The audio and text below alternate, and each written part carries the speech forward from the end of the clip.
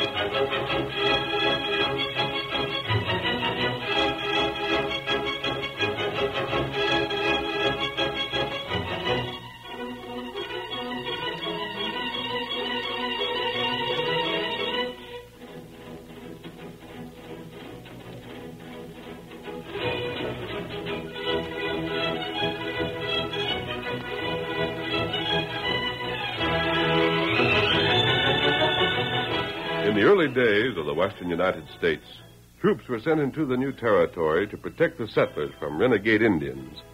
But many of the commanding officers had no experience in frontier warfare. And if it had not been for the masked rider of the plains, their mission might never have been accomplished.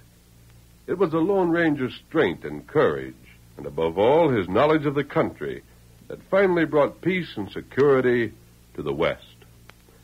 Return with us now to those thrilling days of yesteryear.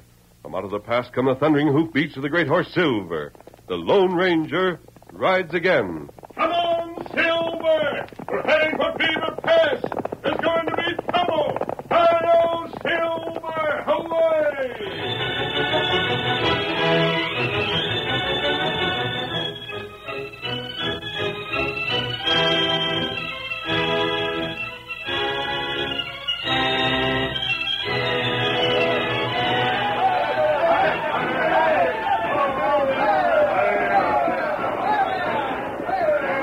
The battle was raging far to the north and west of Fort Stanley. On one side fought Company E of the 5th Cavalry Regiment, under the command of Captain Howard. Pitted against them was a large party of weirdly painted braves, recruited from among the several tribes who for more than a year had been united under the shrewd leadership of the famous chief, Spotted Fox.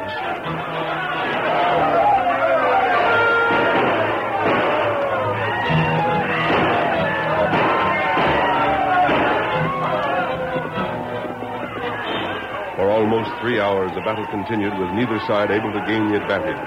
The soldiers, outnumbered 5 to 1, fought like heroes, and among them, 2 stood out above all the rest. One was Captain Howard, wounded and almost exhausted, who was to be found wherever the fighting was thickest. The other was a company bugler, young Jimmy Draper. With his battered trumpet firmly clutched in his hand, he never left the captain's side. No thought for his own safety seemed to enter the boy's head, but he repeatedly sounded the calls to charge or rally.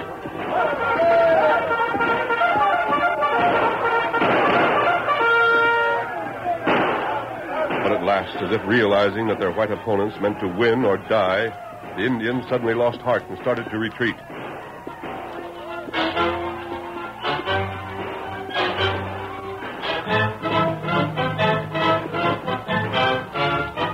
The retreat became a rout, and Captain Howard, seeing that the fight was won and pursuit useless, brought his lathered mount to a stop. Recall, Jimmy. Sound recall. Yes, sir.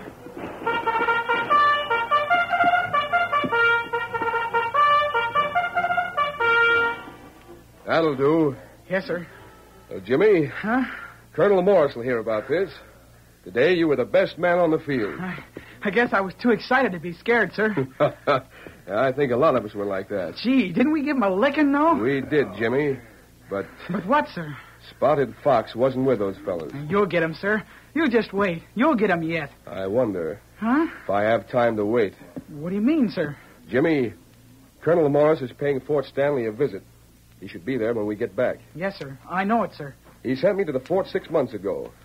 He sent me there for just one purpose. But what's that got... And that purpose was to capture Spotted Fox, which I haven't done. You mean maybe you'll be transferred? It's possible, Jimmy. Captain Howard, they can't do that. They just can't. I'm afraid they can. Oh, but, gee, if they do, sir, Yes? well, it'll be just awful, that's all, sir. It'll be terrible. Well, it hasn't happened yet, young fella. Suppose we wait and see.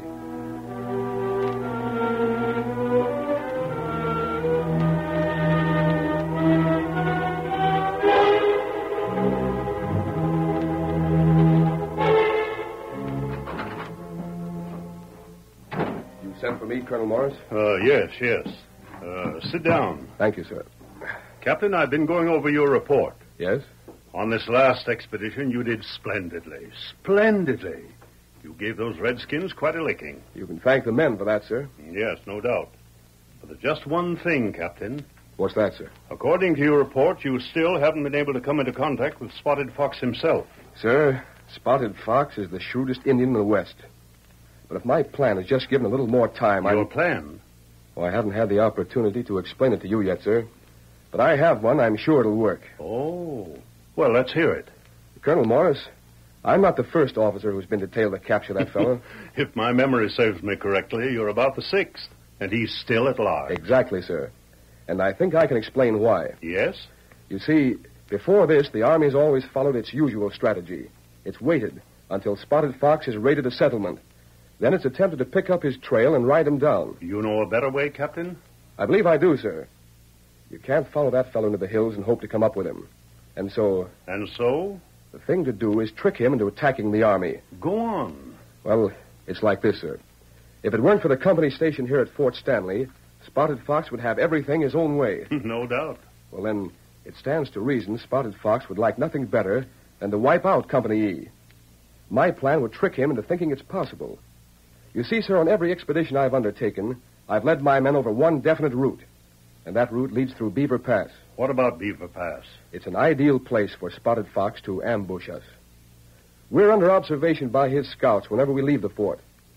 I've taken particular pains to convince him that we're careless when on the trail. I send no men in advance when entering the pass. So as far as he can tell, we'd make perfect game. And it seems to me, Captain, as if you would. But if he's going to attack, sir, Well? I'll be forewarned. Oh? I will, sir. An Indian friendly to us is in Spotted Fox's camp. If Spotted Fox takes the bait, Tonto will warn me. Tonto? He's the friendly Indian I meant, sir. I see. Well, and supposing Spotted Fox does take the bait, then what? If he waits for us at Beaver Pass, and I know it in advance, sir, he'll never live to raid another white settlement. I'll promise you that. Captain, your plan sounds as if it might succeed. I hoped you'd say that, sir. But, Captain, I'm sorry to have to tell you that you'll never be able to put it into effect. What's that, sir? The settlers have been complaining to Washington. They claim the Army is giving them no protection. Washington has demanded action.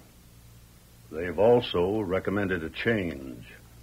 Captain Howard, I regret very much telling you that you must be transferred. But, Colonel Morris, There's no use complaining to me, Captain. It's not my doing, and orders must be obeyed.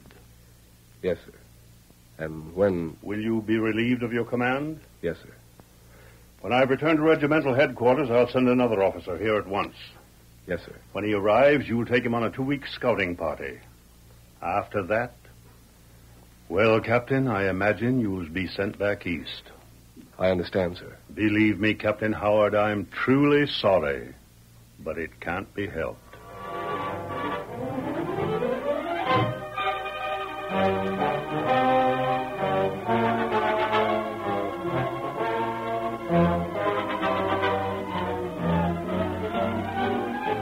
Honest, sir?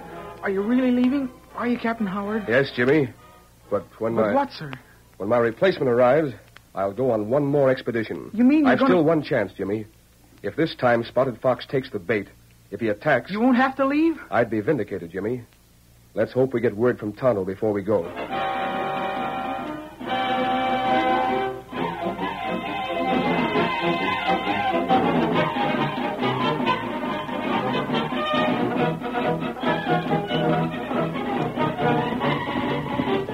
Get him up, Scout.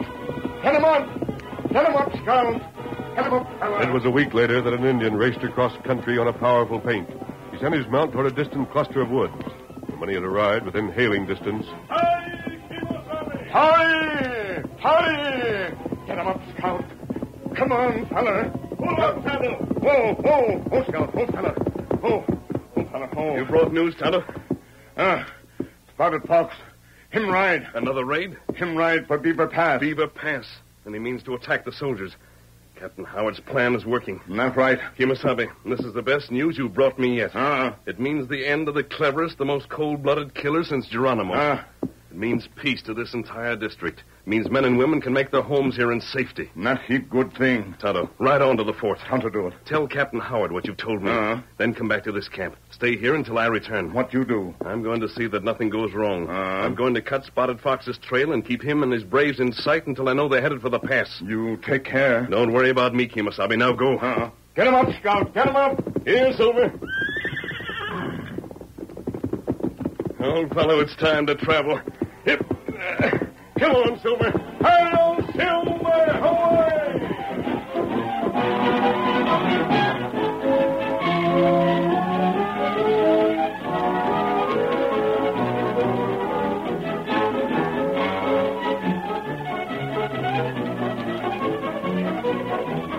in the meantime, however, unknown to the masked man and Tonto, an important change had taken place at Fort Stanley. Colonel Morris, upon his return to regimental headquarters, had chosen Captain Ransom to take over the command of the fort, and he had already relieved Captain Howard. It was not long before Ransom made his presence felt. Down, fellow, down. Captain Howard, who's that boy heading toward the barracks? That's young Jimmy Draper, Ransom. He's one of Company E's trumpeters. I want to speak to him. Jimmy! Yes, sir? Come here a moment, will you, Jimmy? Do you always address your men by their first names, Howard? Well, shucks, Jimmy and me, we're real good friends. He's a good boy, Ransom, and a brave one. Which doesn't excuse that kind of familiarity. Never always... mind. What do you want, Captain Howard? I wanted you. Oh, That the way you've been taught to take care of your uniform? is there something wrong, sir? Look at yourself. One button gone and a tear in your sleeve. And those shoes. Fix them at once, you hear me? Uh-huh. I'll fix them. And don't forget to say sir when you address me. Yes, sir. I'll fix them right away, sir. See that you do. That's all. Yes, sir. Impudent little cub. Weren't you a little hard on the boy, Ransom? There's such a thing as discipline, Howard. Even though it's quite obvious you've forgotten the fact. Ransom, you've been stationed in the East. Well, what of it? Oh, nothing. Except that I think you won't be long learning things are a little different out here. We've found that in this kind of campaigning, it pays to let up on discipline a bit. Does the men good. Nonsense. Well, you... And your attitude goes a long way toward explaining your failure. Ransom, one moment. Well? You and I went to the point at the same time. Were commissioned at the same time. But we never were friends. We weren't. Now, I realize that it gives you a great deal of pleasure to take over Company E in my place. But although you're in command, you don't rank me. On top of that, we have several weeks to spend together before I can leave. In a day or two, we leave on an expedition. I'd suggest that until we can part company, we try to get along together. In that case, I expect your cooperation. Which I've made every effort to give you. What's that? Tonto. It's Tonto. Release that Indian. Send him here. Yes, sir. That the Indian you told me about, Howard? Yes, it is.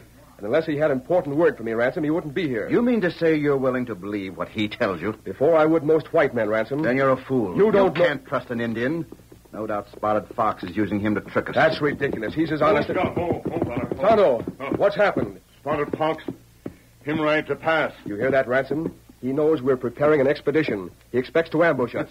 You've been taken in, Howard. But I'm not. Redskin, you're under arrest. What matter? You learned that in the guardhouse. Corporal of the guard! Corporal of the guard! Take this man away!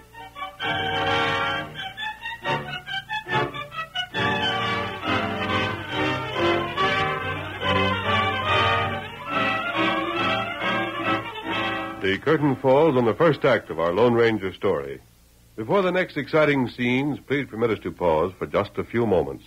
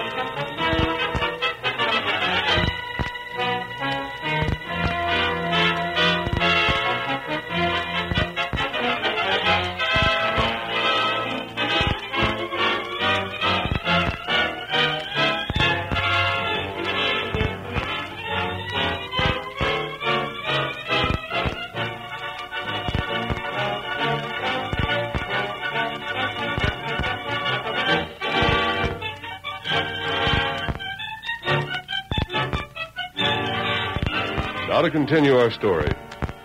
Seized by the guard, Tonto was dragged from his horse and taken to the guardhouse. Later, he answered all of Captain Ransom's questions truthfully. But Ransom, suspecting treachery, would not believe him. That night, however, long after taps had sounded, the thin figure of a boy leading a horse cautiously approached the guardhouse. He made his way to a barred window and gave a low call. Tonto. Hi, Tonto. Who there? Hurry, Tonto. It's me, Jimmy.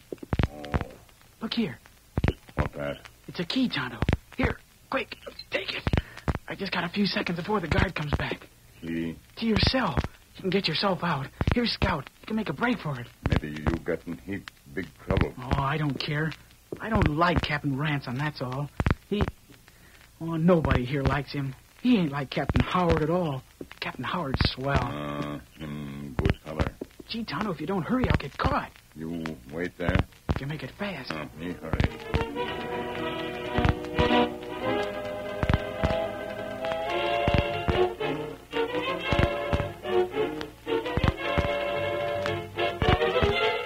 To the waiting boy, afraid of discovery every moment, it seemed an age before Tonto appeared outside the guardhouse. Then, Gosh, Tonto, there you are. I didn't think you'd ever get here. He come. Here, get in the saddle. See that gate there? It's open because Captain Ransom went out someplace. You ride through it just as fast as you can, and you'll be all right. Hurry. Don't matter how much noise you make now. Just hurry. Get him up, Scout. Get him up. Get him up. Go there! It's the Redskin! Shoot him down! If he won't stop, shoot him down! He got away. He got away. And you helped him. What? Captain Ransom? No, don't, please, let go. That'll be enough, Ransom. Howard, Let go Jimmy's arm. he helped that Indian escape. Tonto should never have been jailed. You're standing up for this whelp? If he deserves punishment, go about it in the proper manner. You. Yes, sir? I'm not through with you. I We'll finish this in the morning.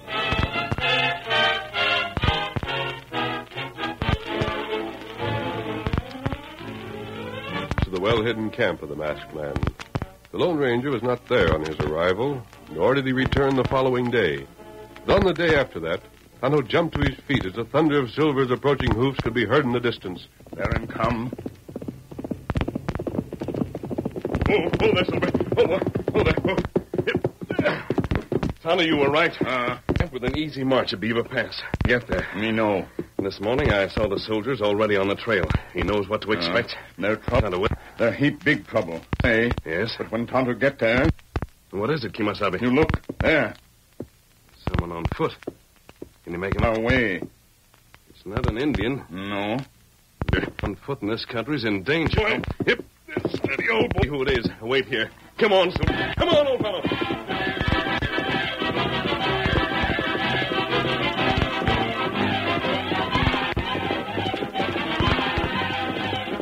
Ranger recognized the figure as Jimmy George Stanley. At the sight of Silver, the boy had stopped, and the masked man... Oh, there. Oh. Are you lost? What are you doing here? Oh, I didn't know who I was. Chandler's told me about... Then you're the lone... But you haven't answered my questions. Oh, What's wrong? Captain, I got away when it stopped to change. What It was happened? for helping Tonto. I haven't heard about yet. I see you still have your bugle. Away from me. I just... Jimmy, where did you think you were going that way afoot? Uh-huh. No, I wouldn't. I was going to Howard got back in a couple weeks and then go away with... Jimmy, you'd better come with me. Huh? I think we'd better get to the bottom of this.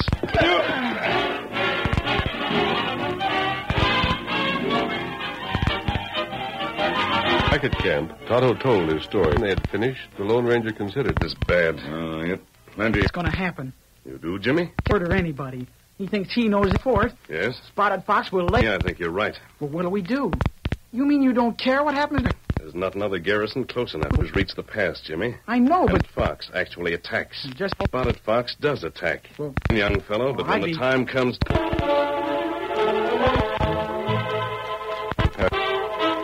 In the mean pass each day. Captain, I'm going to ask you if Fox will be waiting for us at the pass. That's the story he told you. But can't you understand? Howard, I understand a number of things. The scouts I've sent ahead couldn't have hidden their sign that well. The Spotted Fox won't approach till he knows we're... I don't imagine we'll give such a bad account of Indian fights before. Not like the quarters. Because our other engagements have in each case been with only a part of it. But this time, and Tonto says he is, he'll have... As if we really plan to enter the get us. We might even plan to explore evening, so it would look as if we expected to camp there for the night. The three forces. One would run to the pass to act as a decoy, and the others would spread out on both sides. We'd have Spotted Fox into the open. Then have him. A lot of trouble, Howard. An interesting plan, but Spotted Fox won't be there.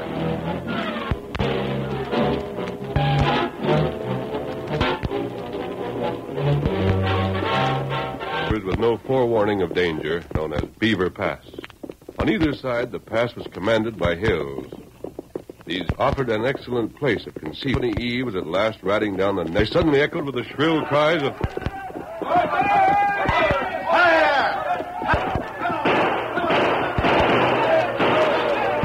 The soldiers, at first confused, were quickly rallied by their officers, and Captain Howard heard his nameson riding toward him.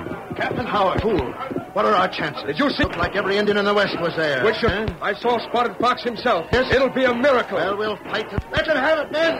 Give it to them! The battle continued, and the Indians, time after time.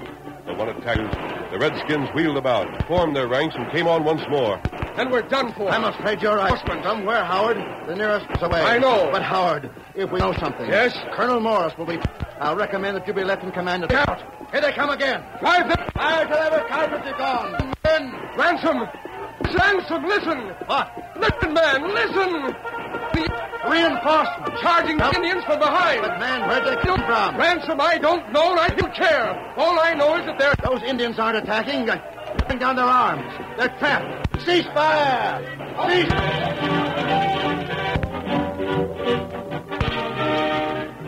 Giving the signal to attack coming from behind to break through the ranks of the soldiers' face prints to death.